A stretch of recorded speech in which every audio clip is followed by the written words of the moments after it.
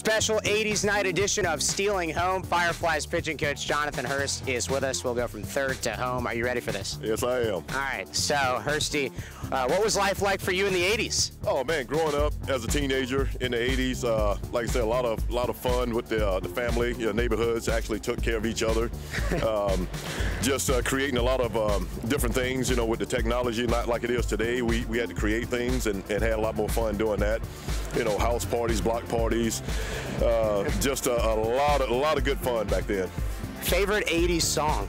80 songs. My sister was a big Prince fan, so I had no choice but to listen to him almost on a daily basis. But a lot of big bands, a lot of bands back then. You know, like you had the Commodores. You know, growing up with my mom and the Temptation, which actually kind of went through the 80s, as well as many other groups. Brass Construction. A lot of the old heads probably know what I'm talking about when they hear that. You know, a lot of the Ohio players coming out of up north. Like I said, it was a lot of fun back then. Favorite 80s movie?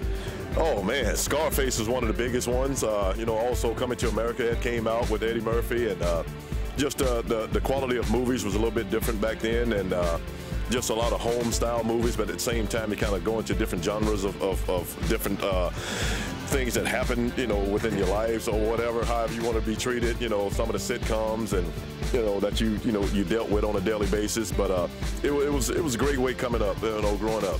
All right, that's Fireflies pitching coach Jonathan Hurst on 80s night Stealing Home. Thanks for your time, Hursty. I appreciate it, but if I can add something that, you know, you're looking real fly, you know, that's the word we used back in the day.